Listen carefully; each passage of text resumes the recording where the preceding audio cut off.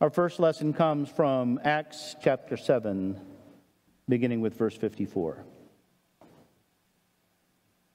When the members of the Sanhedrin heard this, they were furious and gnashed their teeth at him. But Stephen, full of the Holy Spirit, looked up to heaven and saw the glory of God and Jesus standing at the right hand of God. "Look," he said, "I see heaven open and the Son of Man standing at the right hand of God." At this they covered their ears, and yelling at the top of their voices, they rushed at him, dragged him out of the city, and began to stone him. Meanwhile, the witnesses laid their coats at the feet of a young man named Saul. And while they were stoning him, Stephen prayed, "Lord Jesus, receive my spirit." Then he fell on his knees and cried out, "Lord, do not hold this sin against them." And when he had said this, he fell asleep. Then Saul approved of their killing him. And on that day, a great persecution broke out against the church in Jerusalem, and all except the apostles were scattered throughout Judea and Samaria. Godly men buried Stephen and mourned deeply for him. But Saul began to destroy the church, and going from house to house, he dragged off both men and women and put them in prison. Those who had been scattered preached the word wherever they went. The word of the Lord. Our second reading is from Psalm 80, beginning with verse 17. "Let your hand rest on the man at your right hand, the Son of Man you have raised up for yourselves. Then we will not turn away from you. Revive us, and we will call your name. Restore us, Lord God Almighty. Make your face shine on us, that we may be saved." So, Lutheran aerobics, please stand for the reading of the gospel.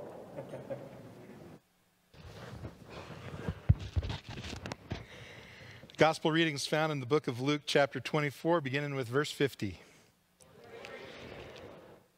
When he had led them out to the vicinity of Bethany, he lifted up his hands, and Jesus blessed them. While he was blessing them, he left them and was taken up into heaven. Then they worshipped him and returned to Jerusalem with great joy, and they stayed continually at the temple praising God. The gospel of the Lord. All right, please be seated and let's pray. Lord Jesus, this morning I ask that you would, like you did with Cleopas and all the followers on the day of resurrection, would open our minds to your word, Lord God, to see you in your word and your plan for us. Lord Jesus, fill us with your Holy Spirit and bring your word to life in our lives. In Jesus' name, amen. I'm not going to read the gospel over again, so we can skip that, but we just read it. And what I get excited about when I get to the end of the gospel of Luke is that it's not an ending. It's a segue. And I say the word segue, and everybody under 40 means, you mean a hoverboard with handles? Those don't move me, by the way, there anyway. But what a segue is a segue moves the story forward. And so what's happening here at the end of Luke is Jesus has blessed his disciples. He has ascended.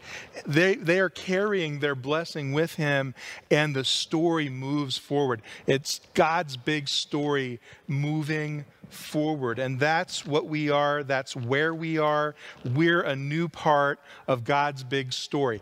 It's not new to God. He knows what's going to happen. It's new to us. And so he is risen. So let's do that again. He is risen. Hope is rising. He is risen Because Jesus is making all things new. That is resurrection power. Jesus is making all things new. The very moment that Jesus was raised, he is starting off this chain reaction of making all things new.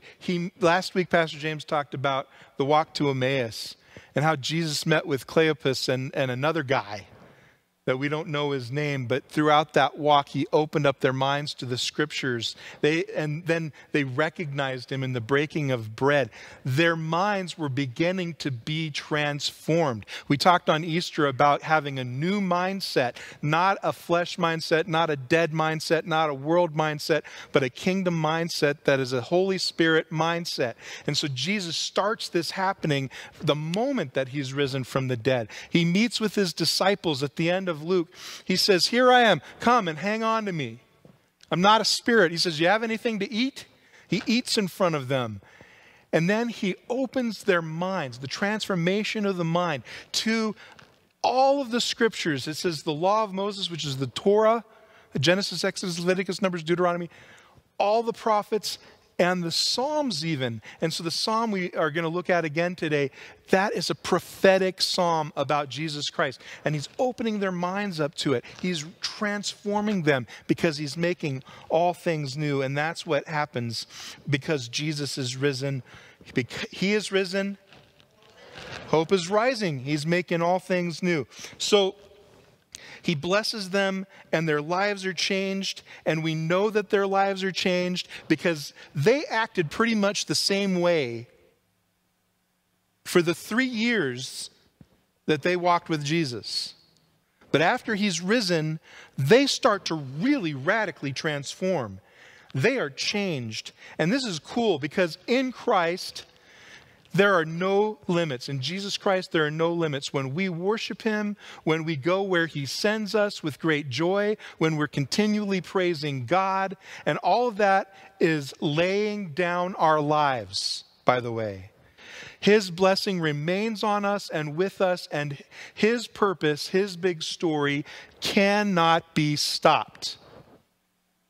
And that is so important. I want you guys to know and to believe and to hope that his plan, his big story can't be stopped. For the last year plus, everything has been trying to stop. Stop worshiping, all this stuff, okay? God's plan cannot be stopped. And Satan tries to stop it. The enemy tries to stop us from being part of God's perfect plans. Think about how the Bible describes the enemy of God, the enemy of the people that God loves. He's like a lion roaring, seeking whom he may devour. He has come to kill and steal and destroy. He's a liar and the father of lies. Everything he does is about trying to stop God's plan, but every time the enemy comes after the people of God who have laid down their lives for God. Again, the difference between what happens in the world when conflict comes, when tragedy happens, when pandemics, all those things happen. The difference between that and when it happens to the people of God who have laid down their lives for Jesus Christ is when the enemy, who can't help himself, he's predatorial, comes after the people of God who've laid down their lives. It's like when a predatorial fish goes after a piece of bait and he swallows the hook. He can't help himself, and he gets the hook. He takes a bite. He thinks he's going to eat us alive, but he's the one that gets the hook because you cannot stop God's plan. His plans get destroyed, not God's plans when he comes after the people who love Jesus so much that they've laid down their lives already. In Acts, we see this happening again and again. Starting with Acts 2, what happens, right? Jesus promises the Holy Spirit. The Holy Spirit comes on at Pentecost. The followers of Jesus start spreading out, speaking, preaching the good news, leading people to never ending, unbreakable relationships with God through Jesus Christ. Miracles are happening. And we call the book of Acts the Acts of the Apostles, but what it really is it's the acts of the Holy Spirit moving through the apostles. Because all of this power stuff is happening, and it hasn't stopped, by the way. I'm one of those guys that says it has not stopped. And Satan can't stand what's going on. So he picks two of what he thinks is Jesus' most vulnerable, say that 10 times fast, vulnerable disciples and apostles. He goes after Peter and John. And you remember the night that Jesus was arrested, Peter's supposed to be a leader, but what does he do? He denies Christ 3 times, right? And John is the beloved disciple. He's the one that Jesus really has this special relationship with. And what happens when Jesus is arrested? John takes off. He runs away. A guard catches his little loincloth and he runs off naked. So Satan picks on those two. And this is how much they've changed since the night that Jesus was arrested. Because when they're arrested and when they're beaten and when they're threatened, they go back, when they're released and they go back to the other disciples, they celebrate it. They're happy that they got to suffer for Jesus. Their minds have been transformed because they've already started laying down their lives for him. They've done it. And if you lay down your life for Jesus, then you got nothing to lose. If you're already dead, what do you have to lose? Because you gave up your death for the life that Jesus Christ and only Jesus can give you. Enemy tries to stop us. He takes a bite, but he gets the hook. And so what happens then is these guys are so on a new level, right, that they suffering for Jesus, they want more. When our love for Jesus is a lay down your life love, and I'll do anything for you love, that is a blessed by Jesus, empowered by the Holy Spirit, hope is rising love that cannot be stopped. And so these guys go back and they actually pray for more of this to happen. Now, how crazy in love with somebody do you have to be where you just got beat up and threatened for the name of the person that you're in love with and you want more? It's a change of mind. And so in Acts 4, I love this. It says, this is their prayer after all this happens. Now, Lord, consider their threats and enable your servants to speak your word with great boldness. Don't, it's not hide us, protect us, make us invisible, give us a place to run. It's none of that. Enable your servants to speak your word with great boldness. Stretch out your hand to heal and perform signs and wonders through the name of your holy servant, Jesus. More love, more power, more of you in our lives. And Jesus gives them more. And after they prayed, the place where they were meeting was shaken, and they were all filled with the Holy Spirit and spoke the word of God boldly.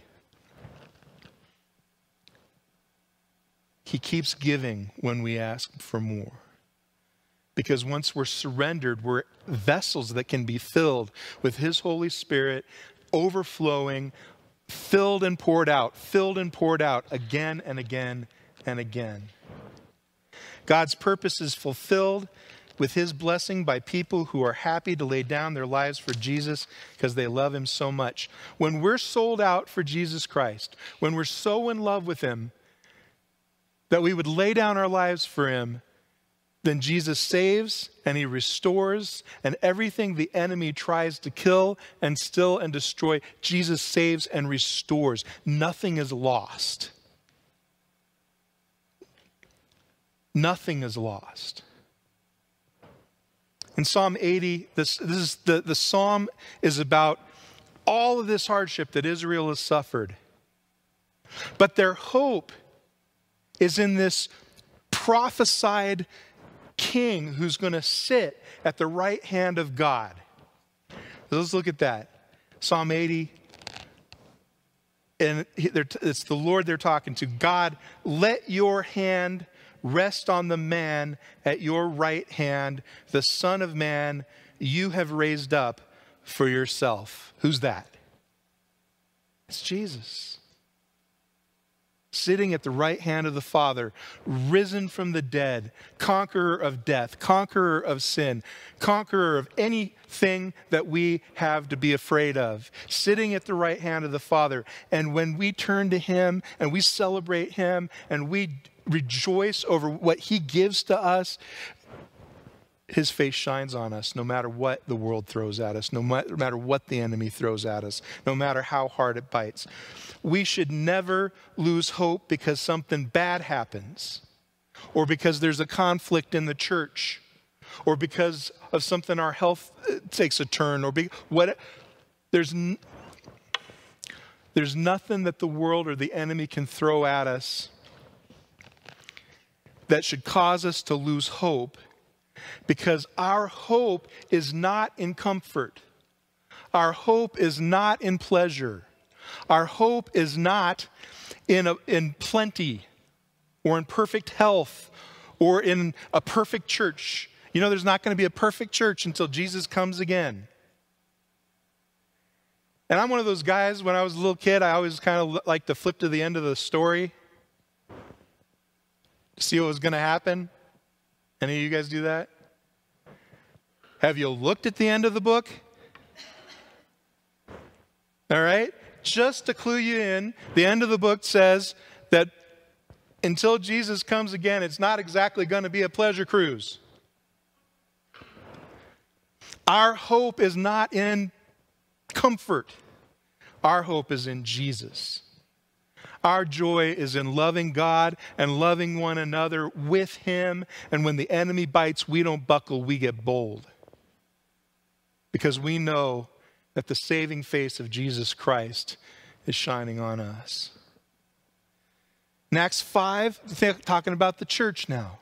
Acts 5 and 6, just a couple of quick tags here.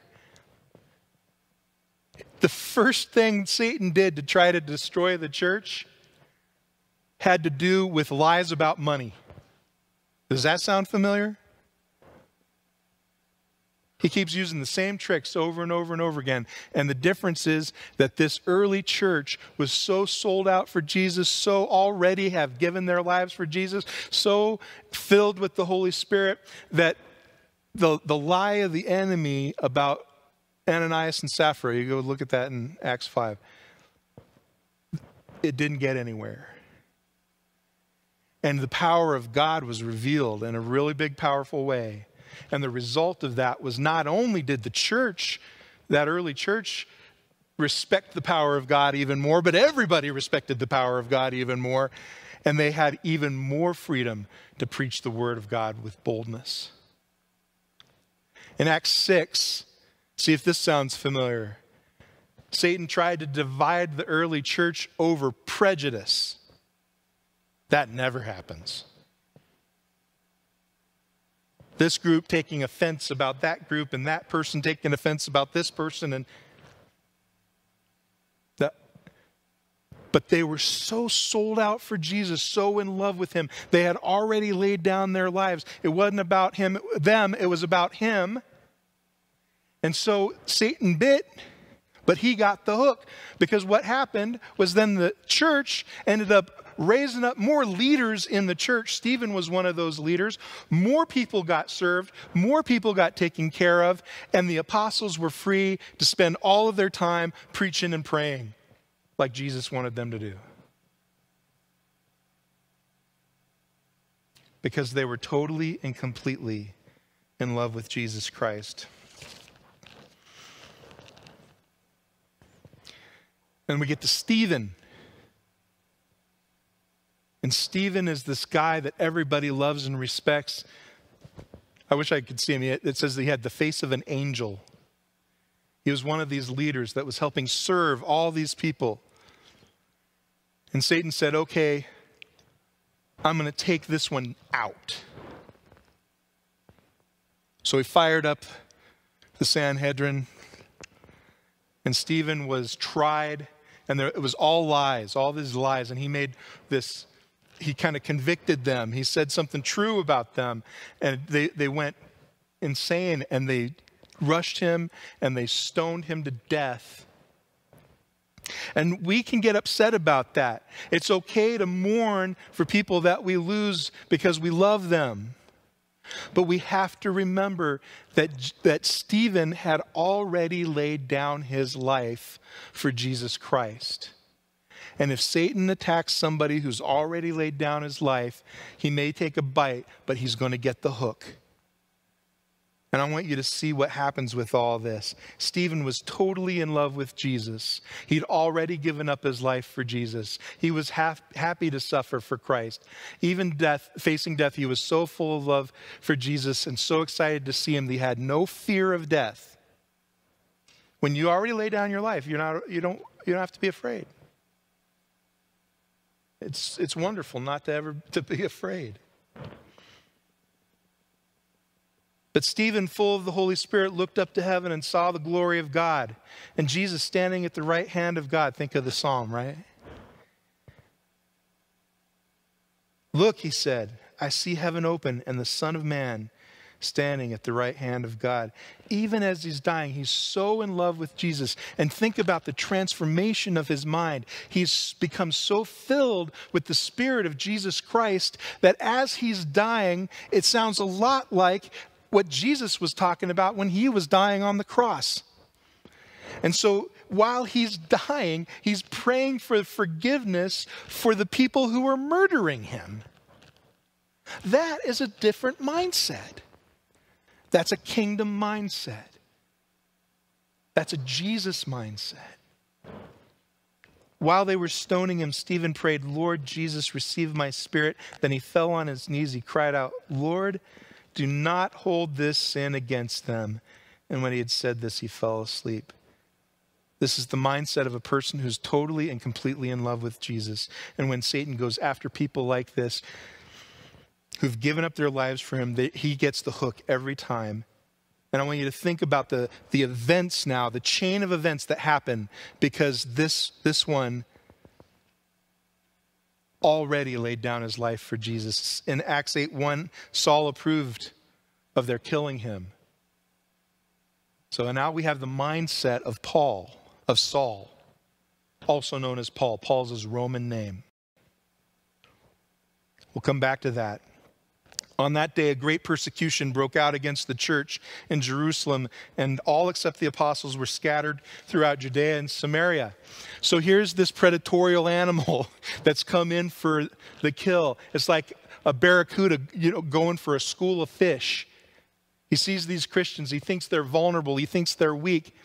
But these are people who've laid down their lives for Jesus. He goes after them, and they have to scatter. He thinks he's winning. He thinks he's feasting. But what happens? They begin to spread the good news of Jesus Christ throughout Judea and Samaria. They have to go into the Decapolis, into Roman territory, in order to get up to Judea and come back around to Samaria. They start talking about Jesus everywhere. Oops, he goofed. Shouldn't have gone after Stephen. Too late. Moving God's story forward. And then godly men buried Stephen and mourned deeply for him. But Saul began to destroy the church, going from house to house. He dragged off both men and women and put them in prison. And now Paul's mindset is the mindset of a man who is in love with the church, but he doesn't really know God because he hasn't learned to know and love Jesus Christ. And Satan thinks, oh good, I've got one. He's going to be my other coyote, But what happens to Saul? What happens to Saul? On the way to Damascus, he encounters Jesus Christ. And Jesus says, Saul, Saul, why are you persecuting me? Who are you, Lord? I'm Jesus. And Saul's mind, that resurrection power hits Saul's mind, and Saul's mind starts to change, the renewing of his mind, and he becomes sold out for Jesus Christ. He gives up his life for Jesus Christ, and Paul becomes the apostle to the Gentiles. He hated Christians and he hated Romans. And the mind of Christ made him love and become a Christian and love Romans with the love, the whole Roman world with the love of Jesus Christ. You cannot stop God's story from moving forward. And when you're a person who's laid down your life for Jesus, he can use you to the full. When we lay down our lives for Jesus, when we're completely and totally immersed in love and for and with him, nothing the enemy does can stop the purposes of Christ to save and restore. When we surrender to Jesus, God's face shines on us. When we fall completely in love with Jesus, the Holy Spirit keeps filling us again and again. What the enemy means for evil, God turns for good. And if God is for us, who can stand against us? Amen? Right now and every day, we can surrender ourselves to the love of Jesus Christ. Right now and every day, we can fall more deeply in love with him. Every moment, every challenge, every conflict, every time that the enemy bites, we have the opportunity to be even more surrendered to Jesus, more used for the glory of God, more powerful in our testimony, and more forgiving and more forgiven and more renewed and more restored. Paul, the guy who hated the Christians and approved of the murder of Stephen, said this: I can do all things through Christ who gives me strength. That is the transformation of the mind that happens when we surrender our lives to Jesus Christ. When the enemy bites, don't buckle. Surrender to Jesus. See, when he bites and you feel like giving up, good, give up, but don't give up to him, give up to Jesus. When the world punches or the enemy punches, don't punch back. I'm one of these guys. I'm a trained martial artist. I have no flight bone in my body. I'm a fight guy. But when somebody offends me, when the world attacks, when the enemy attacks, my instinct is to fight. But what I need to do is to hang on to Jesus. And when you hold on to Jesus, which is against every instinct in your natural body, and you lay down your instincts and you lay down your life and you hang on to him, the Holy Spirit will fill you through him. And through him, you will become a loving, kind, peacemaking, gentle, amazingly powerful person on earth, but of the kingdom of God. When the enemy bites, he gets the hook because you have laid down your life. He is risen. Hope is rising. Amen. Let's pray. Jesus, all I can say is I love you. We love you. I pray that we all lay down our lives for you. Use us, Lord Jesus, to move into the next part of your big story. In Jesus' name, amen.